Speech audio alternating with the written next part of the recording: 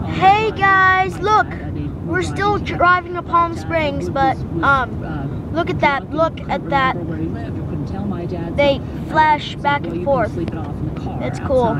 Went inside to the apartment, really and my cool. mother was there, who was 26 years younger and somewhat innocent person, I would say, at that point. This is probably and they had the two little boys, my two brothers, and my mother was very soft-hearted, said, "Oh, don't leave him out there on the street. Have him come in, and he can sleep in here. This is going to be a long episode. Go sleep in the boys' room." Yes. So in the morning, the family was sitting around having pancakes with the little boys, and out comes Ed Wood, and he's wearing my mother's negligee.